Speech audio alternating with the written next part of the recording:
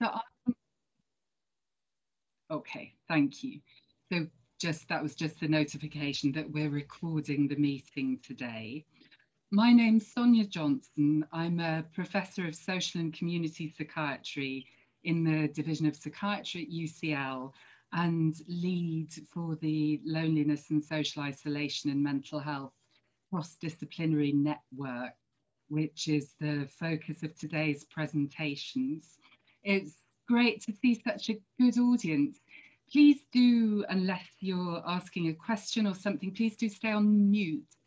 Could I also, if you're not still in your pajamas and if you're up to it, it would be fabulous if people could switch their screens on, get their cameras on, because actually I think it's just very nice to be able to see some human faces. It all makes it feel a little bit more like real life.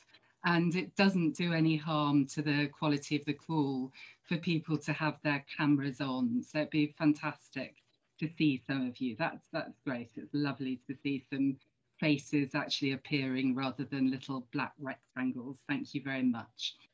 So this seminar is, I think it's the second of the Catalyst seminar series in children and young people's mental health, which has the very exciting objective of bringing together people from across UCL who are focused in various different ways on children and young people's mental health, both for the purposes of this seminar series and in general to hopefully stimulate more cross-disciplinary working in this area.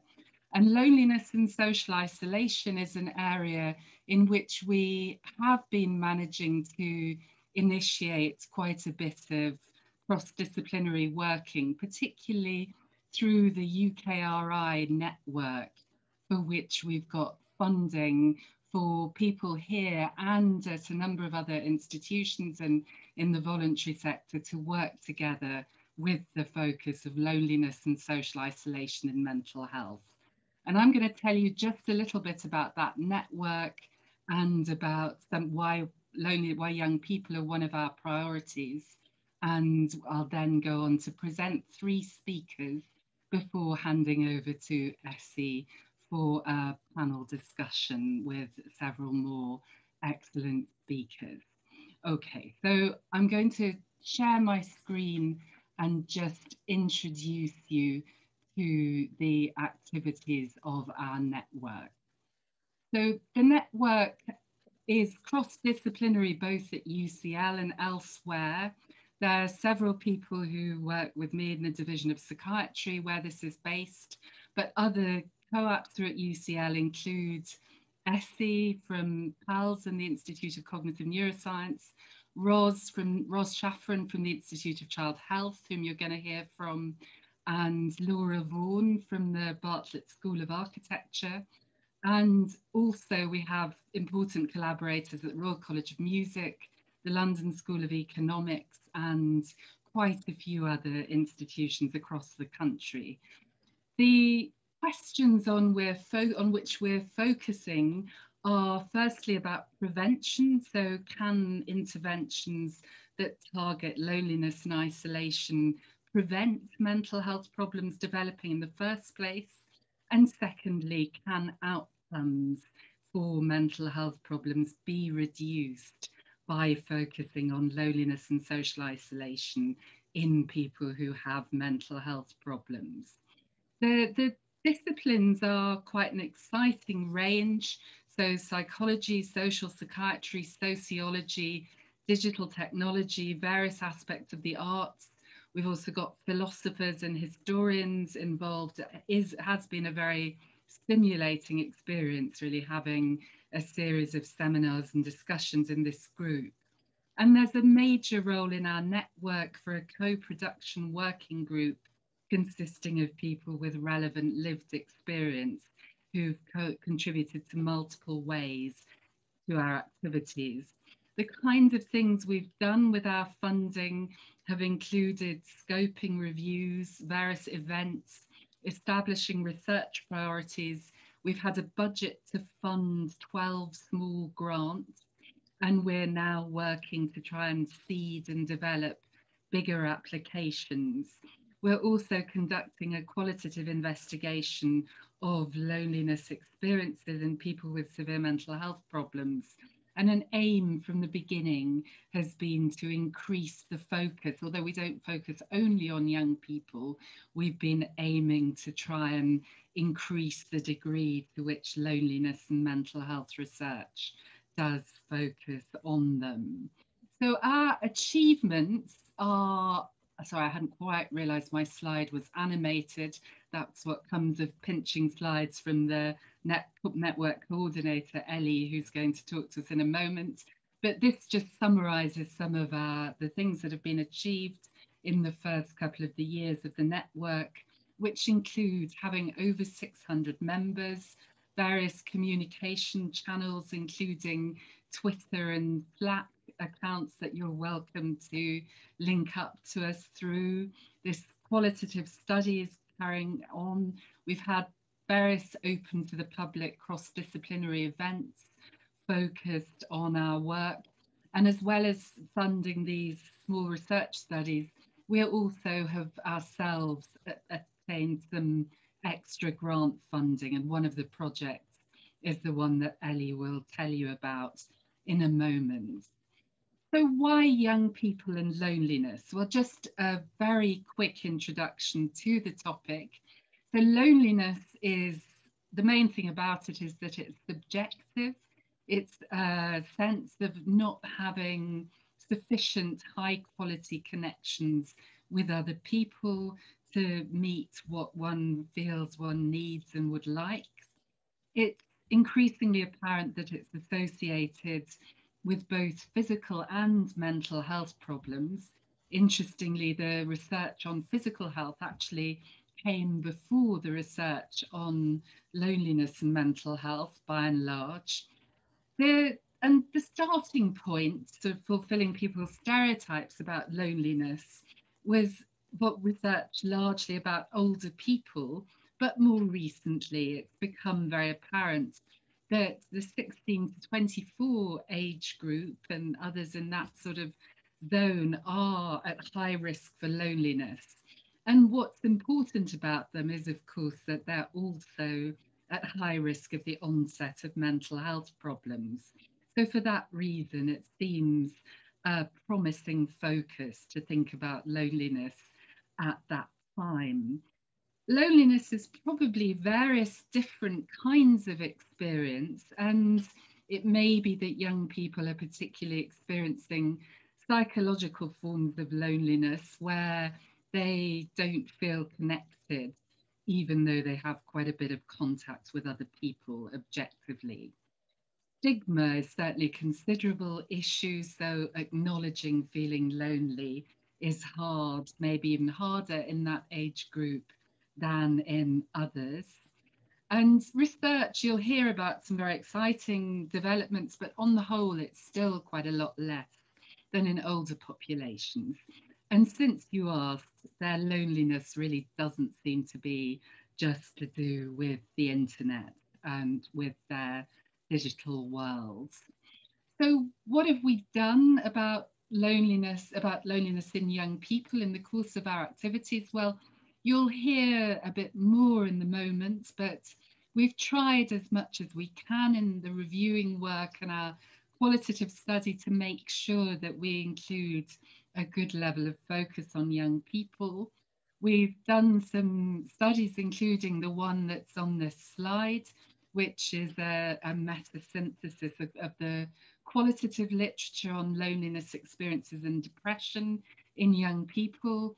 We got a bit of funding led by Ros Shafran and Ellie Pierce from the Wellcome Foundation to study loneliness in young people. We're just starting on a qualitative study looking at young people's views about what sort of interventions they might actually accept in this area.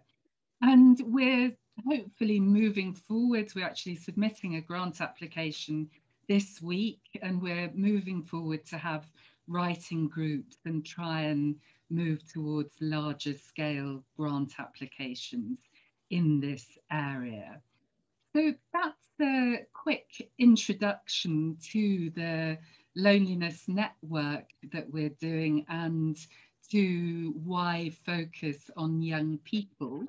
I'd now like to introduce the first of our speakers, who's Sam Fardghassemi, who's a PhD student in PALS at UCL, and he's one of the early career researchers in our network. And he's going to tell you about his fascinating qualitative study exploring why many young people are lonely currently. Over to you, Sam. Thank you very much.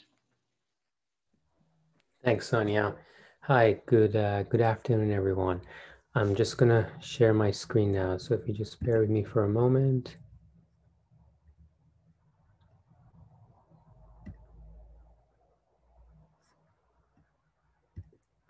Okay, can everyone see my screen? Okay, let's see.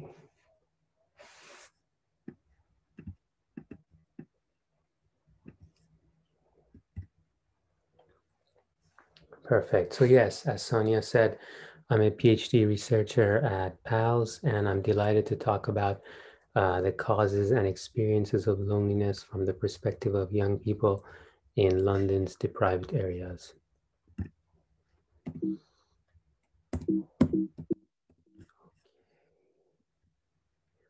Okay, so to give you the context, although loneliness has historically been associated with older people, we now actually have evidence that shows that in fact young people, particularly those between the ages of 16 to 24, are most lonely and most vulnerable to loneliness.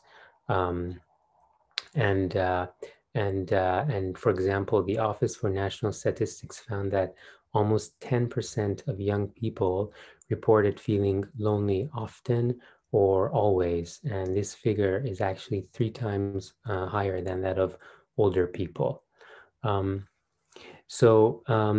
Unfortunately, loneliness is linked with a number of physical and mental health problems. For example, amongst young people, it's been found to be linked with immune deficiency, poor sleep, psychological stress, depression, and anxiety, amongst others. So now we know from research that young people are actually the loneliest demographic, but we don't know much about what could be causing these or what the experience of loneliness is like for them. So here's where our research comes in. So we wanted to find out what is it about we want to find out the subjective causes and experiences of loneliness among young people. So what young people actually think causes their loneliness and how they perceive their experience of loneliness to be like. So in order to achieve this, we conducted a systematic qualitative study on 48 British-born males and females between the ages of 18 to 24 living in London. We chose 18 to 24-year-olds instead of 16 to 24 because of ethical issues to study those under the age of 18. In addition to age, lower socioeconomic status, unemployment, renting, and living in the most deprived boroughs were associated with higher levels of loneliness among young people. So we did an in-depth analysis of a representative sample with these qualities and circumstances from boroughs of Newham, Hackney, Tower Hamlets, and Barking and Dagenham, which were ranked as the most deprived boroughs in London. So we set out to answer several questions. What are the subjective causes of loneliness for young people in London's most deprived boroughs? What is the experience of loneliness for them? What role does social media play in this? And how they actually cope with their experience of loneliness. For our procedure, we use the free association task, which is a method used in qualitative research to get people to express their experiences about a given issue. So this free association task actually enabled us to have access to people's unconscious processes to uncover their thoughts and feelings about their experiences of loneliness. It is termed the grid elaboration method. And in the next slide, I'm going to illustrate how it looks like and what we did.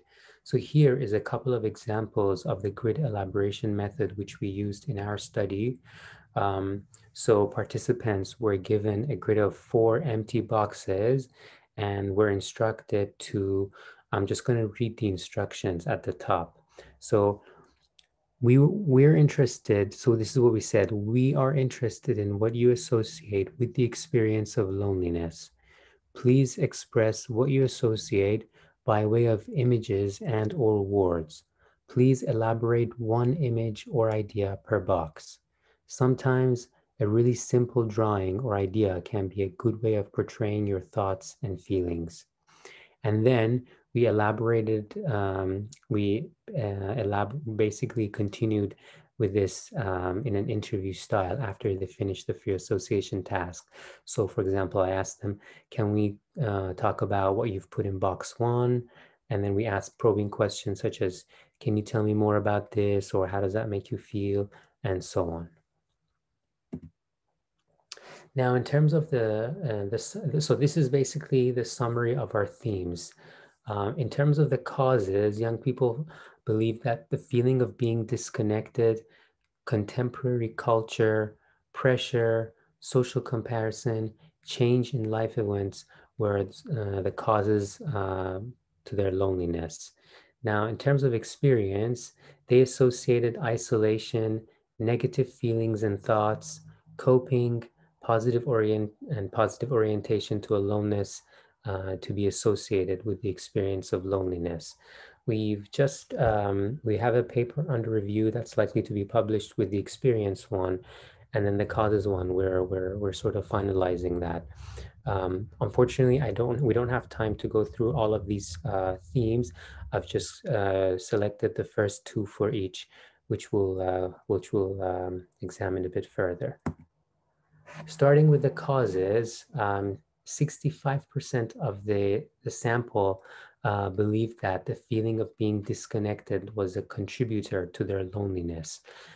In particular, not being able to express myself, my feelings, or my issues, feeling not understood, and feeling I don't matter were the common codes. I've got a quote here that captures this theme. So it says, what I'm going through is so extreme and it's only me in this, and people around me are not even going to get it. So I'm just gonna like be consumed by what I'm going through, not reach out. And that leads to me just feeling even more lonely, lonelier than I did before. Yeah. Issues to do with contemporary culture were another cause of loneliness from the perspective of young people. For example, social media as a fake portrayal of reality was one code. Another one was not being true to oneself, as well as lack of face-to-face social interaction and care or empathy from people. Um, if you do live in London, you have a lot to deal with on a daily basis, regardless of if you're having a quiet day. This couldn't be a lot of what's happened. And so we're all caught up in our lives enough that that becomes difficult to become even empathetic to people. And so you do get a lot of times when you look around a train and see an empty face looking at you, not even with any judgment or anything like that. That sort of thing adds to the coldness of loneliness.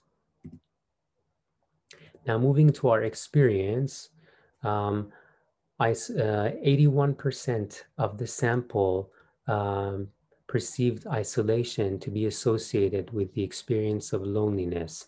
In particular, feeling isolated, excluded, or left out, the sense of loneliness despite being surrounded by people, even friends and family, and social media and exclusion.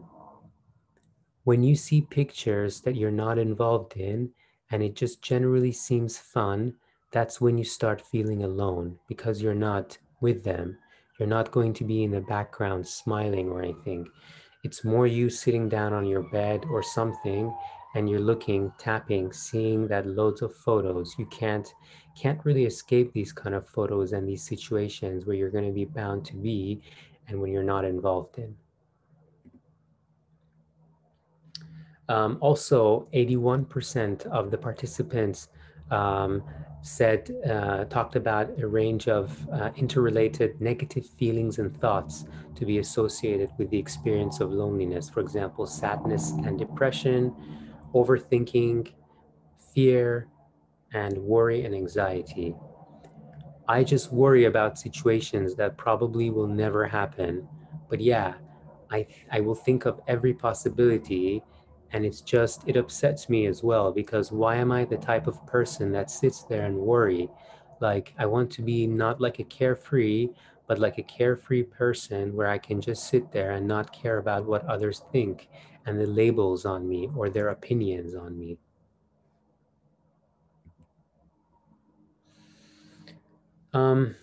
So in terms of our discussion, what we contributed to the literature is the exploration of the subjective causes and experiences of loneliness among a sample with characteristics and qualities and circumstances identified as the loneliest, which has never been studied before.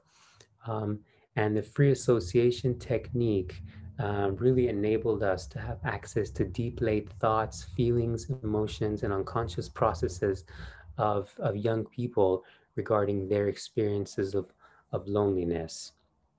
And in fact, we derived a range of fascinating symbols from our study that young people used to associate with their experiences of loneliness. And in terms of practical implications, pardon? Could you wrap up, please, now? Yeah, of course, of course. Thank you.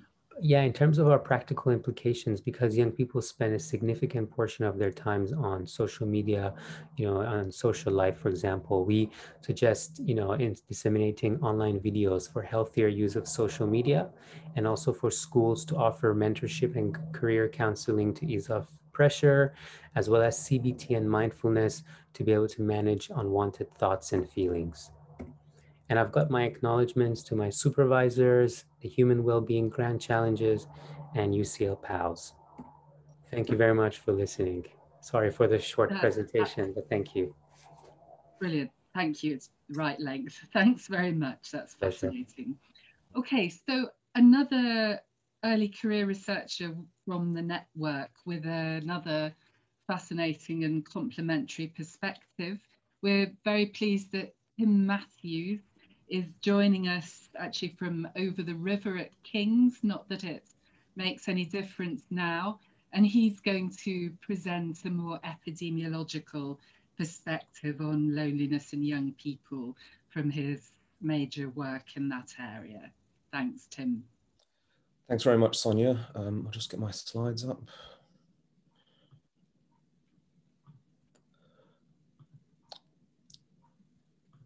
Okay, can you see that? Great. Okay, good afternoon, everyone. I'm going to be presenting some recent findings on loneliness in the context of victimization experiences. So we know from a wide body of evidence that exposure to violence victimization during childhood and adolescence is a risk factor for diverse negative outcomes, including mental health problems, lower educational attainment, and risk markers for inflammatory disease. And just to illustrate this is from a paper published by my colleague John Schaefer, showing that the more forms of victimization a person is exposed to, the higher the burden on their mental health.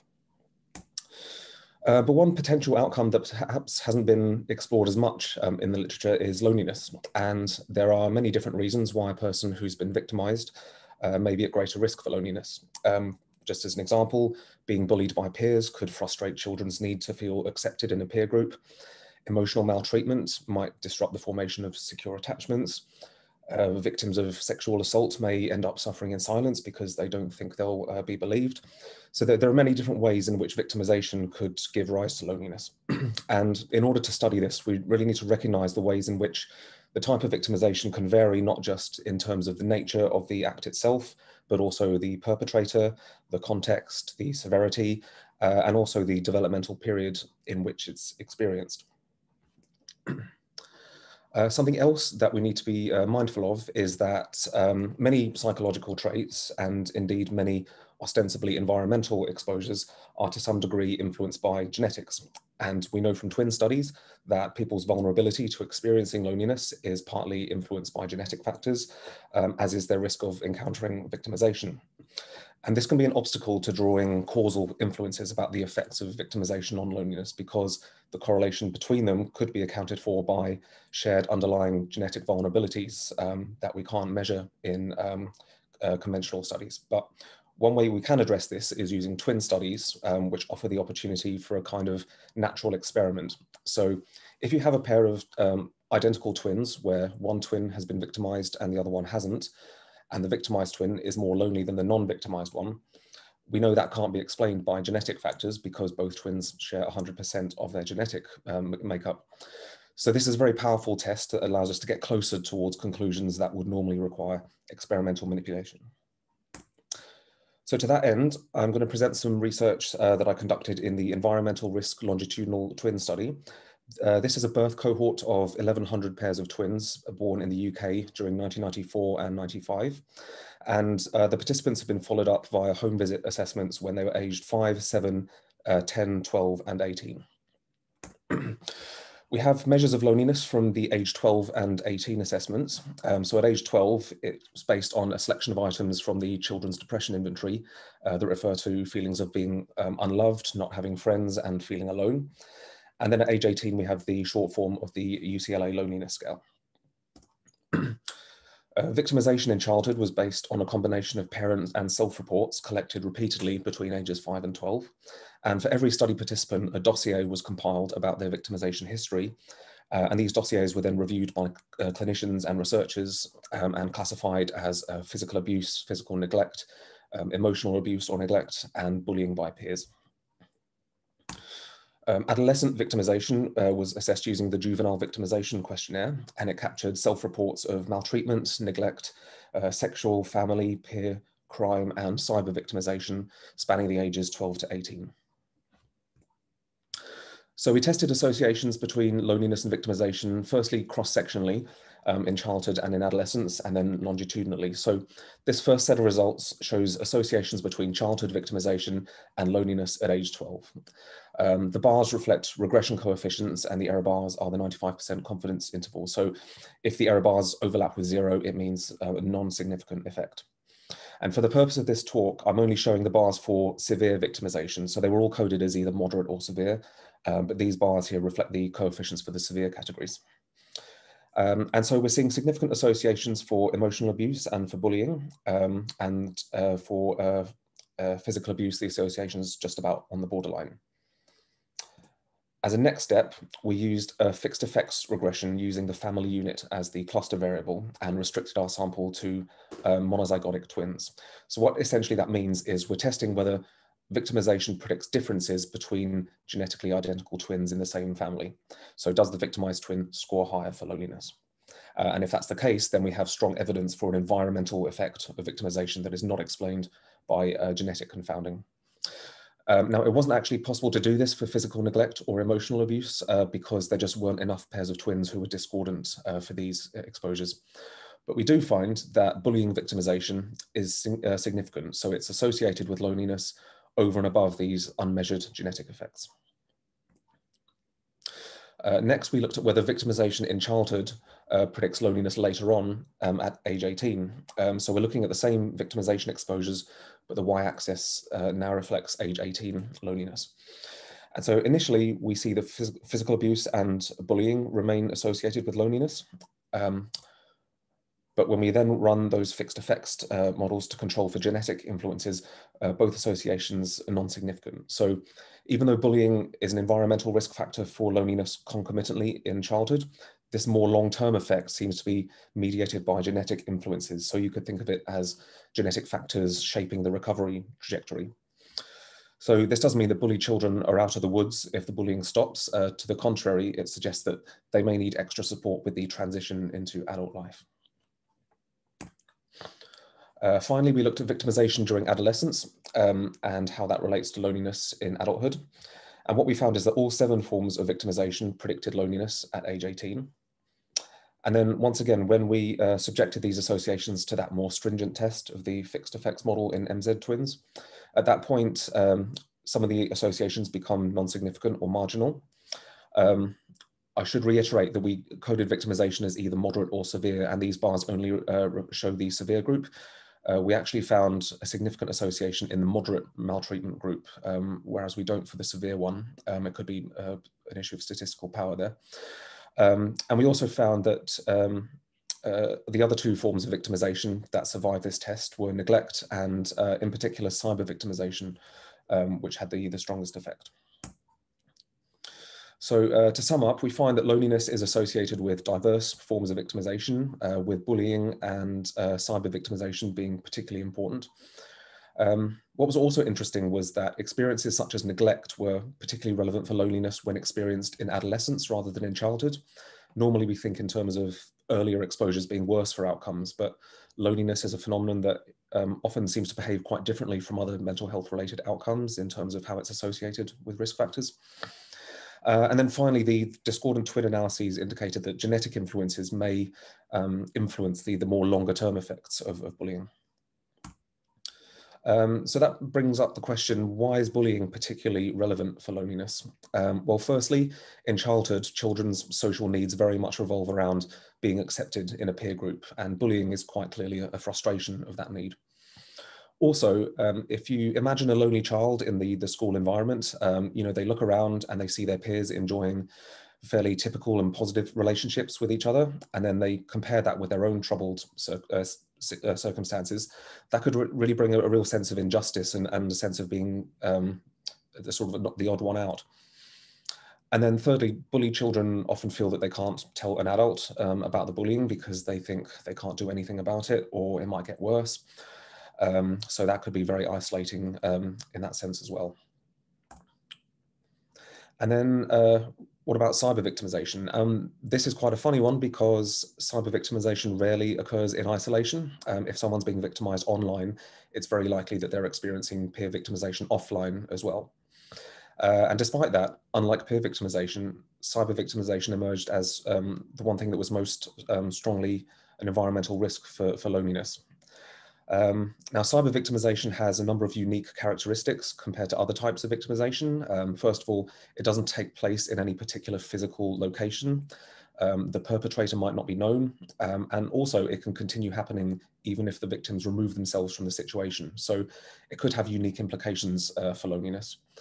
On the other hand, it could go the other way. We know that lonely individuals are more likely to use digital technology in more habitual, compulsive ways. So they spend more time online, and that could simply increase the probability that they'll have negative or hostile encounters. And that's something that we're going to explore further. We've just collected some data on young people's online experiences and loneliness. So I'll be taking that forward very soon. But for now, that concludes my talk, and I thank you for listening. Wonderful, thank you very much. It's extremely interesting as well. Okay, so the third of our talks is from our own Dr. Ellie Pearce, who's a research fellow in the Division of Psychiatry and very much the most important person in the loneliness and social isolation in mental health research network, as she's the coordinator and the person who makes things happen, basically. So Ellie's next. Thanks very much, Sonia. What a lovely introduction.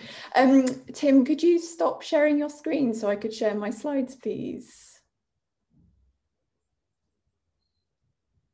Or Maya also, I think you can stop the screen share as host.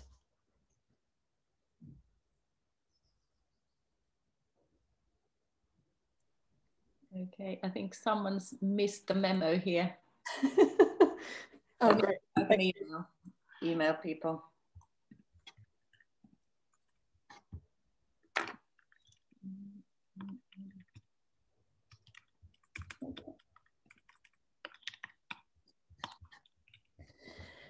Brilliant. So we know from longitudinal evidence that childhood loneliness seems to predict increased risk of depression and emotional symptoms up to 24 years later. And there's also a negative feedback loop between loneliness and social anxiety in adolescence over time. Loneliness has been found to mediate the relationship between anxiety and depression in both school-based samples and young people in residential mental health care settings. So from this, it seems plausible that by addressing loneliness, we might be able to prevent or alleviate anxiety and or depression in young people. And to start looking into this, we conducted a review with these two research questions. So in what ways and in which context does addressing loneliness appear to prevent and or improve anxiety and depression in young people, and why? And in which ways and in which context and for whom does addressing loneliness appear not to work, and why? So our new searches of the academic literature involved a predefined research strategy, and we then invited feedback from academic experts and young people with lived experience. And this led to further iterations of more targeted searches, for example, looking for papers related to stigma and eating disorders. We also included papers in the 14 to 24 age range related to loneliness and mental health outcomes from recent systematic reviews by one by Alice Eccles and Pam Coulter, and the other by Ruman Ma and her colleagues. And we also included two unpublished MSc projects that report interviews with third sector staff who are working with young people around their thoughts on loneliness and how to address it. And we also included reports and resources from the third sector and from policymakers.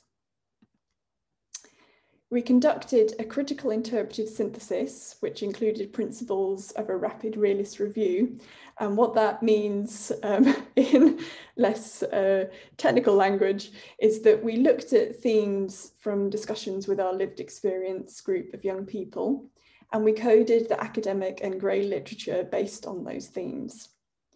We then extracted what are called synthetic constructs, which are basically overarching concepts that encompass the evidence from different sources. And then we combined these synthetic constructs into a conceptual framework, which we then took back to the group of lived experience, people with lived experience, for their feedback. And through these iterations, we developed our final framework. And I should say that we didn't focus on outcomes because many of the studies we included were underpowered and looking at feasibility. So the results can't really be interpreted meaningfully in terms of effectiveness. And that's why we concentrated on developing this conceptual framework. So based on our research questions, three main constructs were synthesized from the evidence, which were context, i.e. who interventions might work for in terms of different causes of loneliness, content, or the key elements of interventions, and mechanisms of action, or why certain elements might be effective for particular people. And then across these three constructs, there were intrapersonal, interpersonal, and social constructs. Intrapersonal contextual factors underlying loneliness are psychological barriers such as not trusting others, low self-esteem, and whether an individual is experiencing anxiety or depression. Intrapersonal strategies include, for example, cognitive behavioral therapy or self-help strategies like self-help apps, sport, maybe using social media. And plausible intrapersonal mechanisms are creating more positive ways of looking at oneself and others, building purpose and building identity. Interpersonal contextual factors underlying loneliness are lacking social skills and social confidence, and interpersonal strategies aim to improve those skills, and these may work through building social confidence, social skills, and building trust. Social contextual factors are lacking close relationships with friends or family, or not feeling part of a wider social network or community. And social strategies include increasing social support, for example, through going to a peer support group or having a mentor, or providing opportunities for social engagements, such as music making or playing sports. And these strategies allow individuals to build meaningful relationships and realise that they aren't the only ones feeling like they do. Of course, socioeconomic factors also underline loneliness, but we in this model focused more on intrapersonal, interpersonal and social constructs. A key element of effective interventions seems to be that they are co-designed and personalised to respond to individual needs. So the content constructs here are a bit like a menu to choose from, depending on which contextual factors resonates for an individual. Potential barriers, i.e. what factors might mean that an intervention might not work for someone, included individual level psychological barriers or situational barriers like work or caring responsibilities, practical barriers such as digital, physical or financial exclusion, and social barriers such as stigma or an unsupportive home environment. Our lived experience group talked about strategies needing to be co-designed to fit the needs of the individual, and interventions may need to incorporate multiple content elements from the framework to be effective. For example, the Entourage online platform uses a strength-based cognitive therapy approach to helping young people overcome social anxiety, but it also has peer and professional mentors to provide social support. The few studies that measured loneliness outcomes after social skills training were targeted at individuals with autistic spectrum disorder or social anxiety, so we don't really know whether this approach is more widely applicable. Changing thinking around attitudes to self and others through therapy and building trust through having ongoing social support seem to help young people already experiencing anxiety or depression. Having supportive peer groups that had shared experience, for example, hospitalised young people doing music therapy together, or online forums for depressed university students, seemed to help reduce loneliness. The key mechanism of action here was recognising that shared experience and realising you're not the only person feeling that way. It's plausible that some of these groups may also have helped provide identity and inadvertently helped individuals build social skills and social confidence. Overall, the most promising approach may be interventions that flexibly combine or offer the choice of some form of cognitive therapy, sustained social support, and perhaps with someone experiencing severe anxiety or depression, that needs to be one-to-one support, and peer groups that share specific shared experiences, such as bereavement or being an overseas student. So one thing was clear from this review was that we definitely need more properly powered trials, particularly working with chronically lonely young people, and which measure anxiety and depression as well as loneliness outcomes. At the moment, studies don't distinguish between transient and chronic loneliness, and it seems to be chronic loneliness that's associated with mental ill health. And most interventions target groups that might be at risk of loneliness, but they don't target those who are already lonely. Other areas for potential interventions that were raised by our academic or lived experience experts but weren't addressed in the research literature were those involving the built environment, the stigma of loneliness and mental ill health, building identity, positive family relationships, and cognitive biases that are known to be associated with loneliness, such as hypersensitivity to social threat. And I think from Tim's presentation, also bullying seems to be very important here as well. So the emerging evidence we have is unclear on which strategies have significant outcomes for whom specifically. However, therapeutic approaches and social support might help those with existing social anxiety or depression. And the lived experience group suggested that therapy might pave the way for them being able to take advantage of opportunities to socialise, for example, through community activities. Any of these strategies might help reduce loneliness and prevent anxiety and depression. In particular, ongoing social support, peer groups to share experiences, and changing thinking about self and others. It's very clear that supported co-design of interventions is valued by young people and advocated by charities. So effective strategies might require several content components from the framework we've suggested. And overall, I think that evidence so far suggests that a range of interventions can reduce loneliness in young people, and this may have the potential to both prevent and alleviate anxiety and depression. Thank you very much. Great, thank you to all the speakers. My internet connection seems to be a little bit unstable, so I hope I don't fade out before I've set my pit. So we're now moving on to the panel discussion part. And what we're hoping is that everyone will keep their microphones muted while each panelist gives a very short response to the talks. And then the discussion will be open to questions and comments from the audience. And I try to chair this as best I can. And you can submit the questions via the chat function. So I'm going to introduce you to the panelists, and I would like if the panelists would give their response in the order in which I am introducing them here. So first panelist is Professor LSIMHRN, who is Professor of Translational Psychology at the UCL Great Ormond Street Institute of Child Health, and she's also a co-investigator on this network. She's an honorary consultant clinical psychologist and founded the Charlie Waller Institute of Evidence-Based Psychological Treatment in 2007 at University of Reading and was its director until 2012. She currently serves on the NIHR HTA mental health panel and is a NICE expert advisor. We've got also two young people on the panel today. So Lizzie Mitchell is a final year psychology student, and she's also been a youth advisor who has been involved in the UCL project investigating the impact of chronic loneliness on anxiety and depression, but also involved in a number of mental health initiatives more broadly.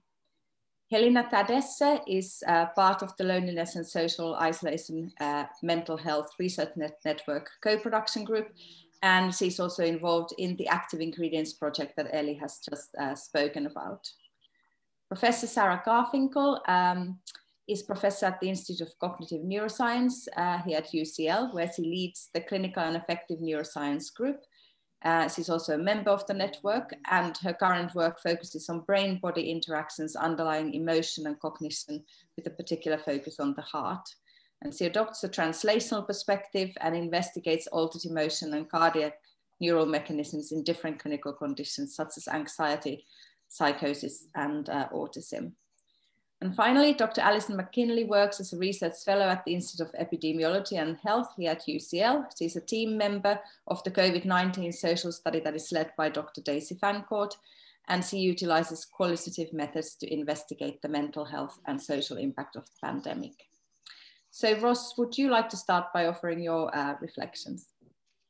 Thank you very much. Well, I'd like to start by thanking everyone for such fantastic and stimulating talks.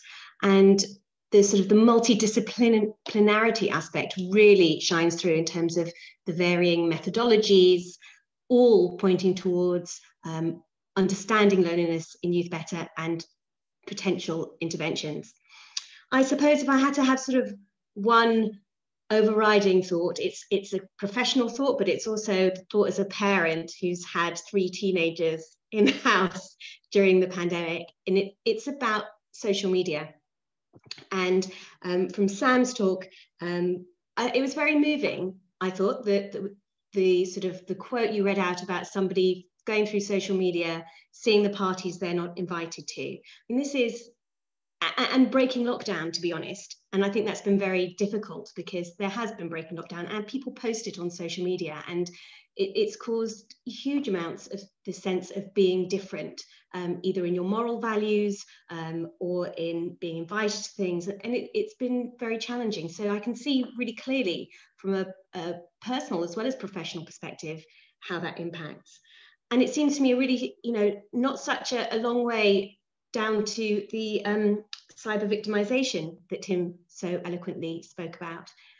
And sometimes I think working in this field, we become slightly immune to words like anxiety and depression and loneliness.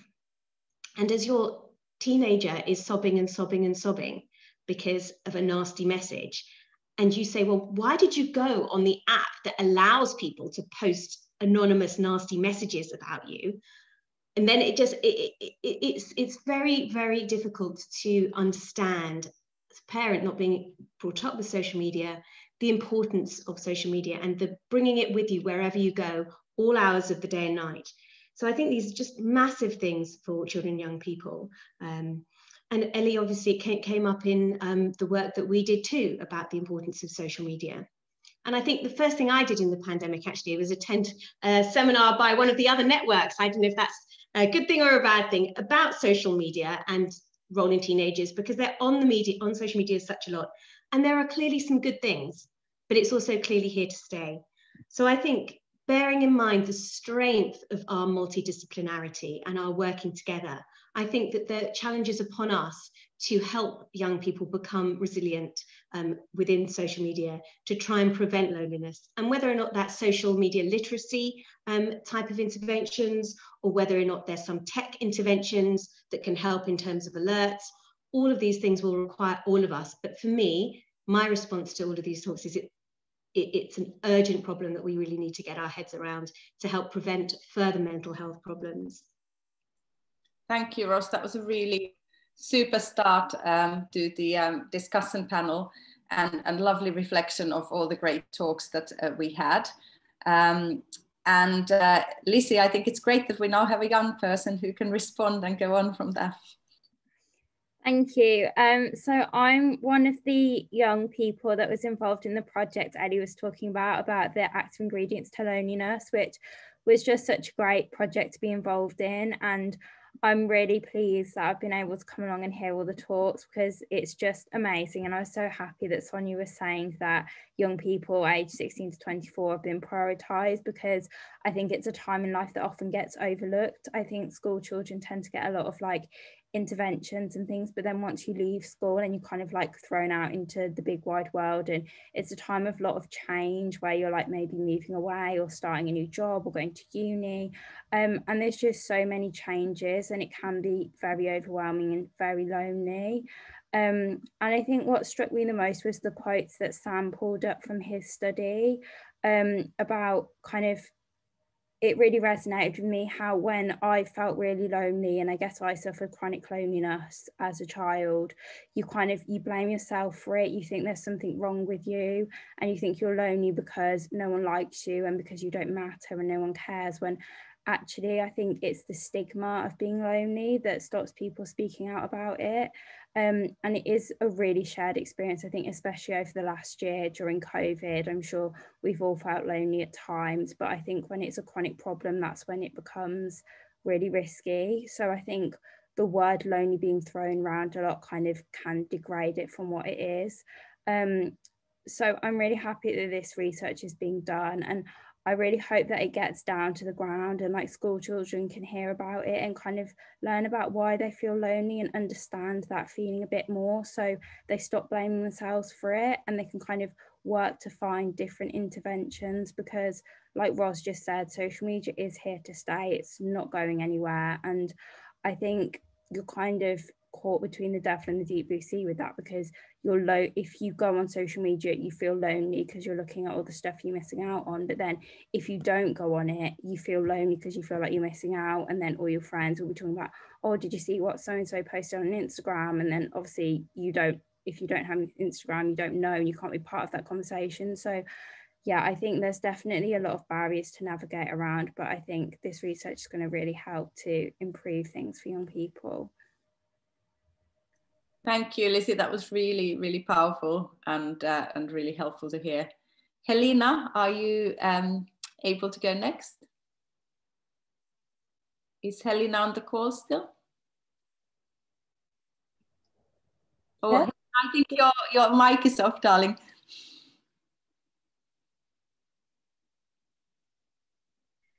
Hi. Hello. Yeah, we can hear you now. All right. Sorry, I'm in a bit of a weird place, but this is the best place I could find.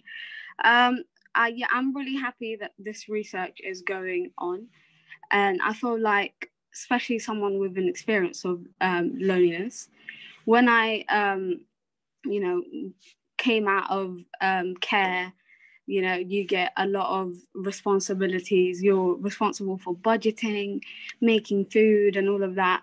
But previously you were just in a home and everyone was just doing everything for you. You never had to think about real stuff.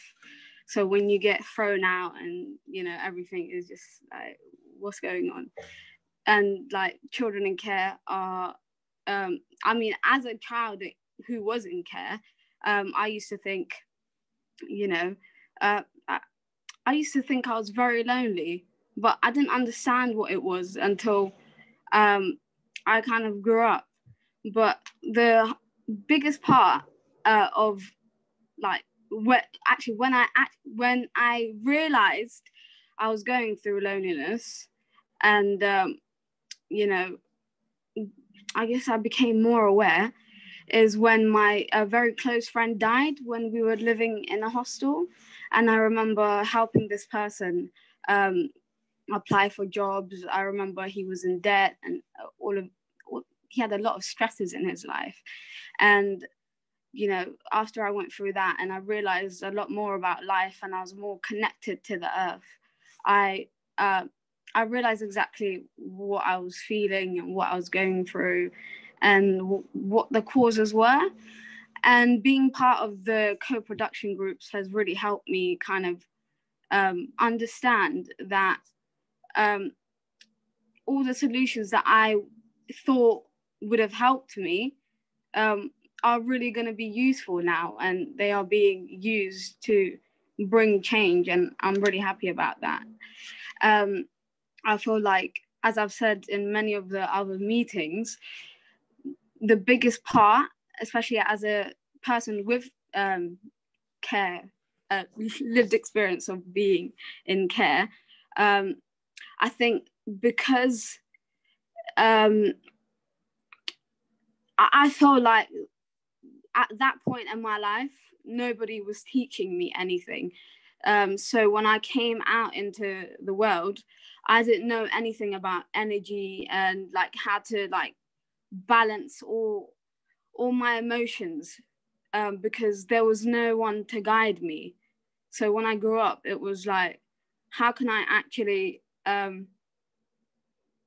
just, you know, control all the stresses in my life?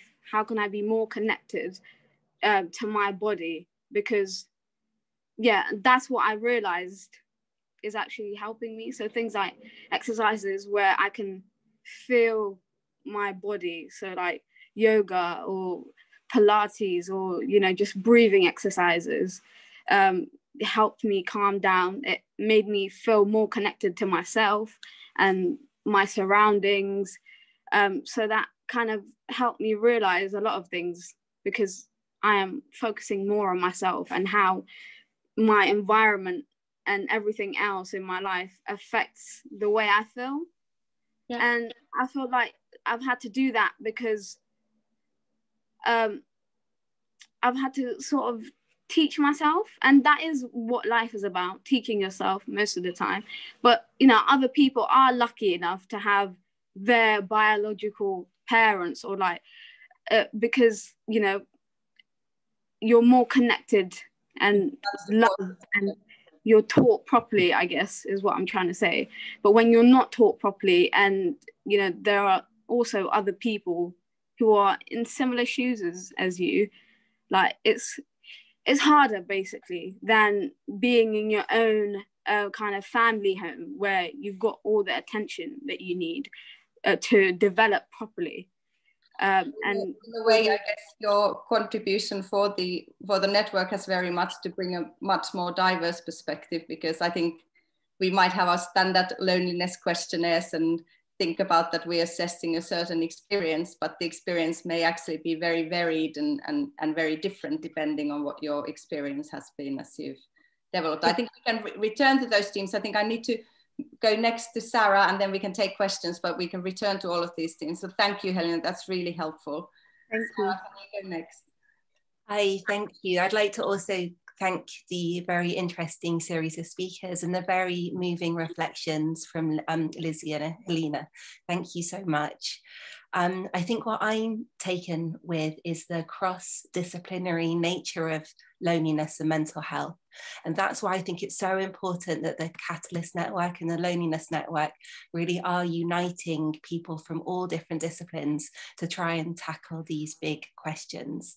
I think the talks from Sam and Tim highlighted on a society level issues of deprivation, issues of neglect, and how they might contribute. Genetics was also highlighted by Tim, and Ellie really highlighted how intertwined loneliness is with anxiety and depression, and then looking at it as a potential intervention, I think is so important. My own work speaks to how deeply entwined anxiety and depression are with loneliness. So I just want to really say how happy I am that we're all together to talk about these issues from these different perspectives. And I look forward to hearing further questions. Thanks, Sarah. Now, Alison, do you want to have a brief reflection? We open the panel for questions. Please post questions to the chat, and also if there's questions to the speakers, do post that as well. Great. I just wanted to say thank you so much to the speakers for presenting some really interesting summaries on the work from their research. I especially enjoyed the use of methods that Sam spoke about, using arts as a way of expressing complex emotions and thoughts. And I think what he mentioned around this feeling of being disconnected, it really chimes with some of the findings actually that we've seen in the qualitative interviews from the COVID-19 social study that I've been involved with.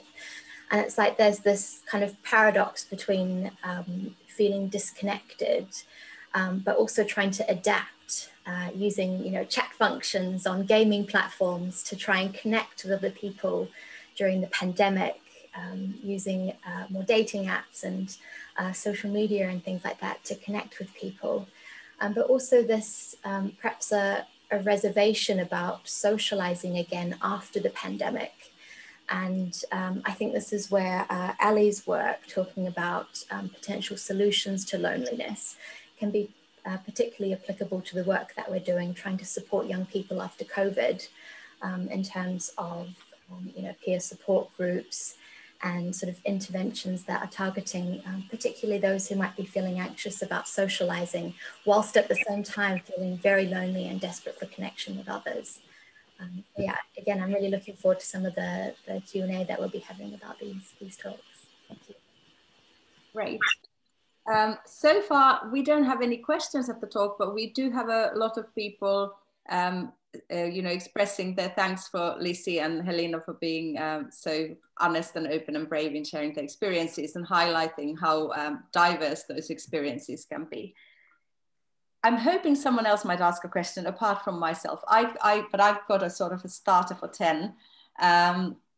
So this is really for all the panel members and the speakers to reflect how the research might benefit from cross-disciplinary work and how it might incorporate these voices of people from lived experience. So I guess I'm thinking all the academics who are in the panel or who've given talks, what are your thoughts in terms of how you might tweak your research, what we might do in terms of developing measures, what we might need to do in terms of how we focus the research, given the really diverse set of experiences of loneliness?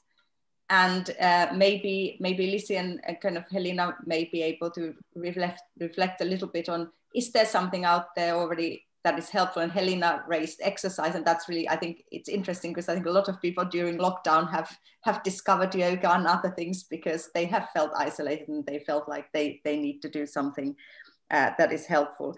But it'd be good to sort of think, how can you reach across disciplines and how can you incorporate these sort of very personal experiences into the research while still going ahead in a rigorous way? And I'm going to pick on Ross to start.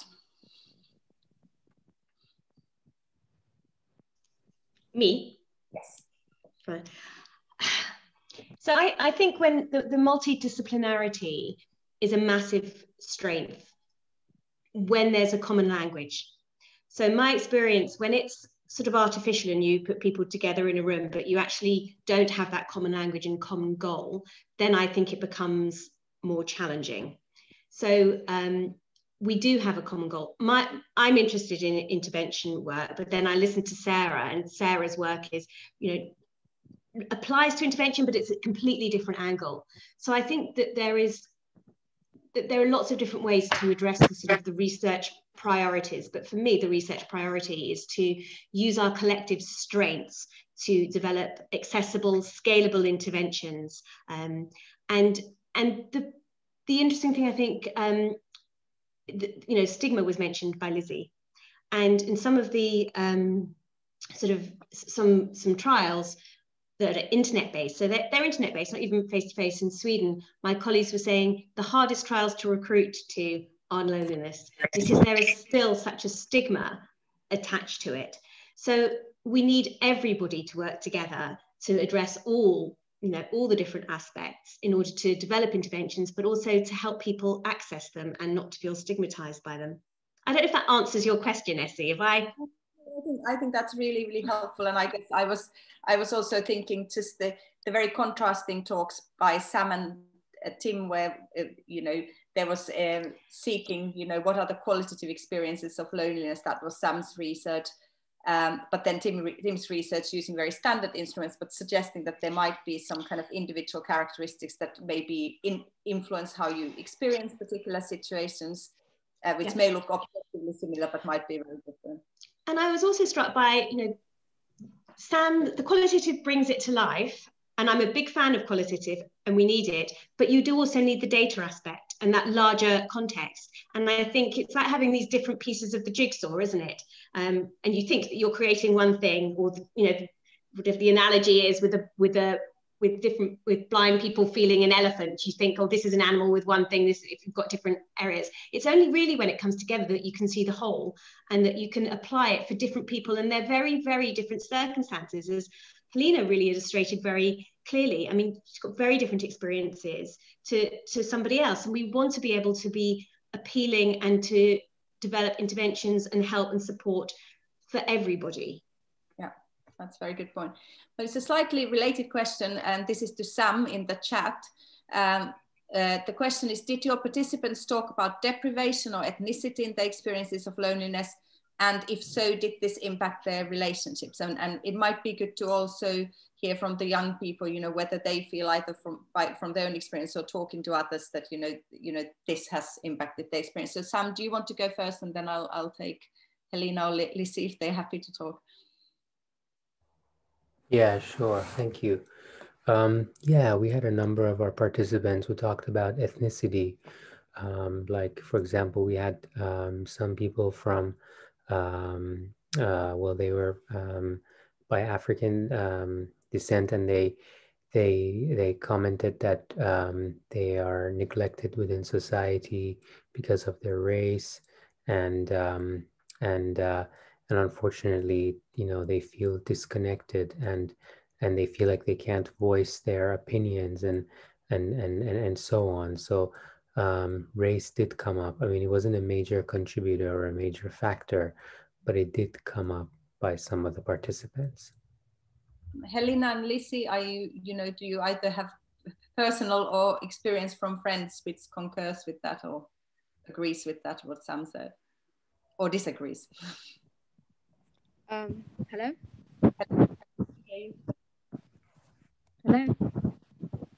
Helena, can you hear us? Okay, we may have to come back to that. I think there may be a technical hiccup. There's a question for Tim, however open to others too. Interesting to hear about impact of neglect and bullying. Is there an element of the research that covers bullying and neglect that young people might be subject to by an adult, where young persons may feel even more unable to confront or inform another adult of the situation? Yeah, I think definitely that that sort of imbalance of power definitely plays an important role the impact of victimization. And to reiterate something that Rod said earlier, the integration of qualitative and quantitative methods really helps us get at that. So I've recently done some qualitative research on really severely lonely individuals, and victimization features very, very often in their life histories, and bullying being the most common one. And there is very much, a sense of powerlessness against the perpetrator. And I think that could be a extremely sort of isolating experience.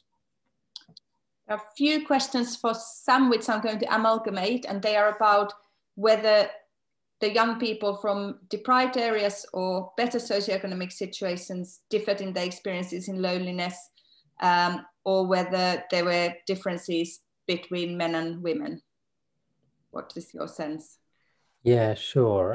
Well, there's actually no study based on our knowledge that on young people from better socioeconomic situations. So we actually proposed this as a future study recommendation. But in our study, money, lack of money, and the pressure to earn money and so on did come up by a number of our participants, by a large group of people actually. So money does seem to be a factor in the experience of loneliness. Some said they feel under such a pressure to work that they don't have enough time for social interactions. So this is actually a barrier for them to connect. Some said that they don't have the money to be able to meet up with friends, and when they see pictures of their friends going out and so on, but they can't participate because they don't have the financial means to be able to attend. So there was that aspect of money that seemed to be an important contributor. Ellie is also highlighting that the financial barriers came up in the active ingredients review as well. And if I can have a very brief answer to whether there's differences between men and women, and then I would like to have one more discussion point that can hopefully pull in Ellie and the young people panelists before we have to sign off. Yeah, sure. Overall, men and women seem to be quite equal in terms of their experience of loneliness. However, there were some differences in social comparison and the experience of unwanted feelings and emotions. So more women were much more likely to engage in social comparison compared to women.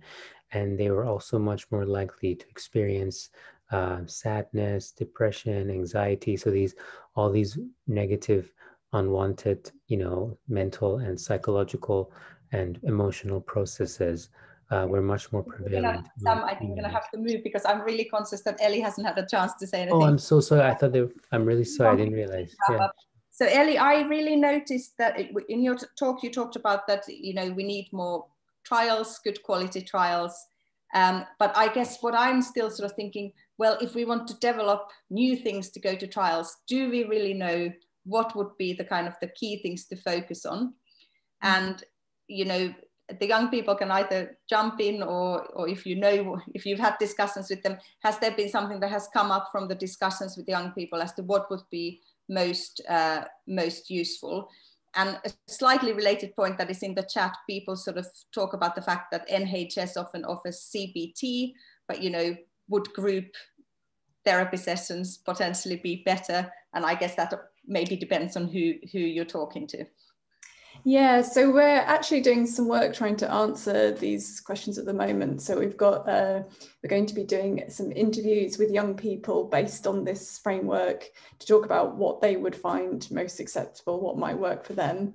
And we're also putting in a funding bid to co-produce an intervention, which we think will probably be modular, so that the different people have different choices depending on what they need. So some people might need psychological therapies, and others actually maybe the problem is being isolated and they need social opportunities based on their interests. So that work is ongoing and hopefully we'll have answers to that soon.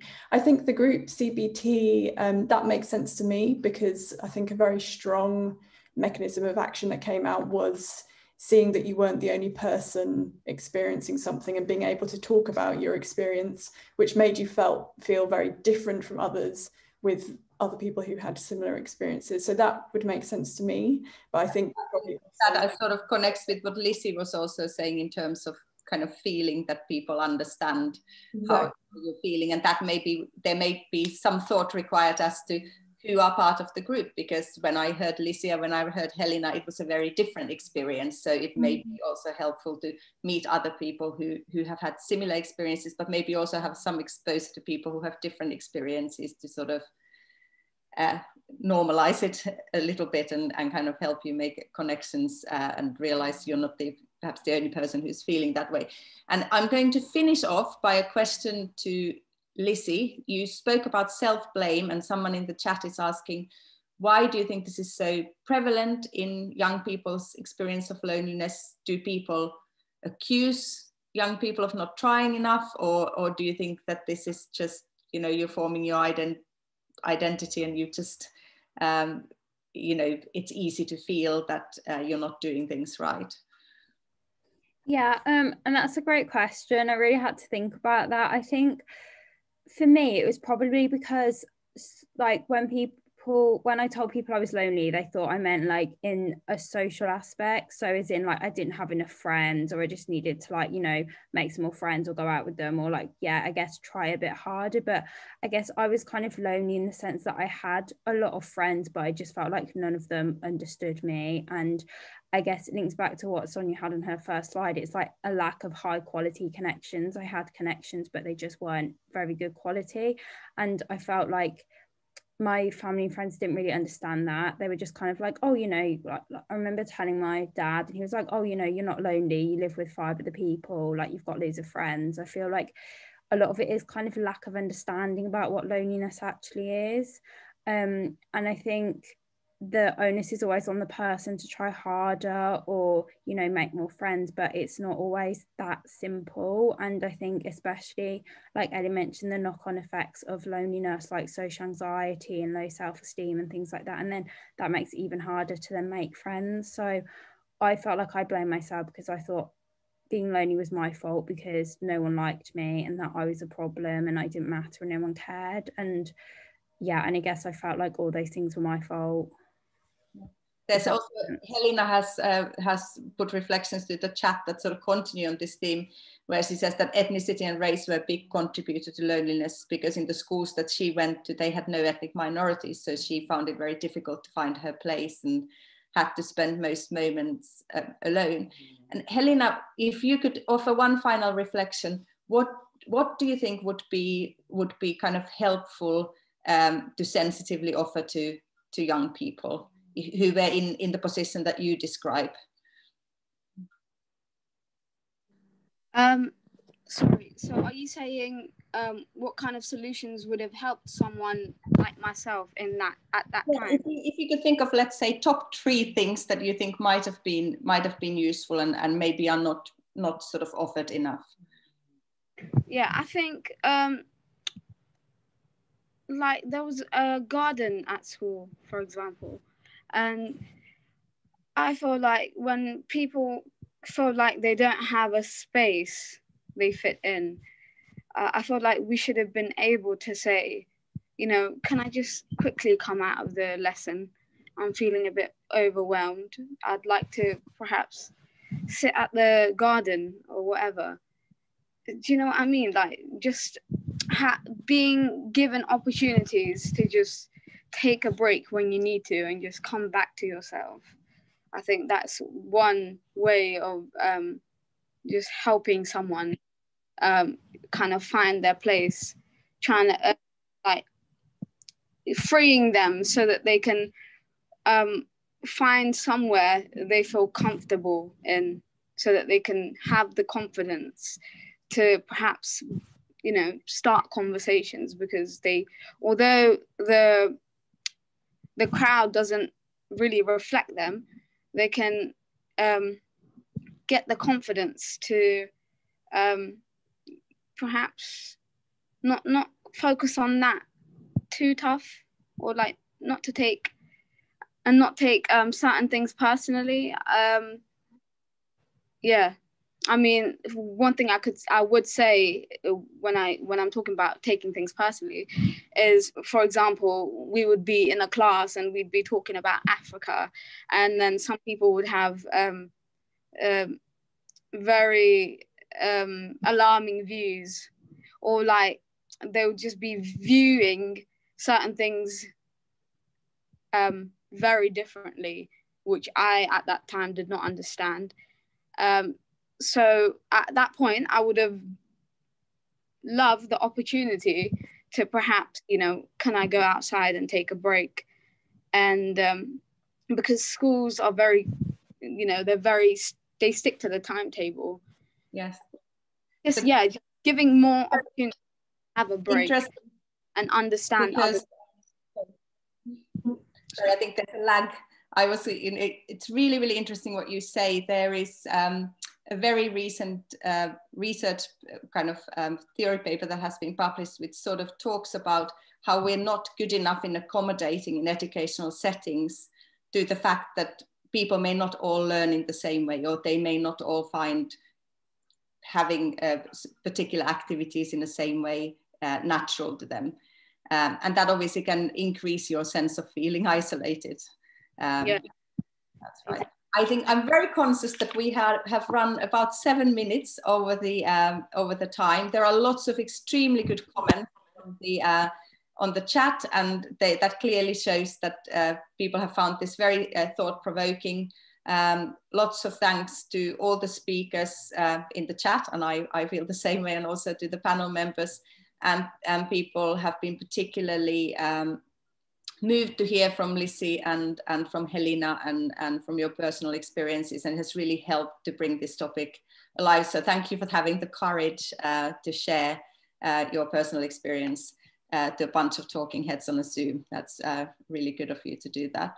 So there will be another Catalyst seminar in about a month's time, 14th of April, and we will try to advertise it well, and this seminar will be on social inequalities and, well, particularly financial social inequalities and mental health. So we will have very interesting speakers, and I hope as many of you as possible can make that seminar next month. So thank you, everybody. Apologies for running slightly over, but I think we have all been really happy to hear from Lizzie and Helena and the rest of the crew. So thank you very much. And thank you, Sonia, for heading this. Thanks, Ceci.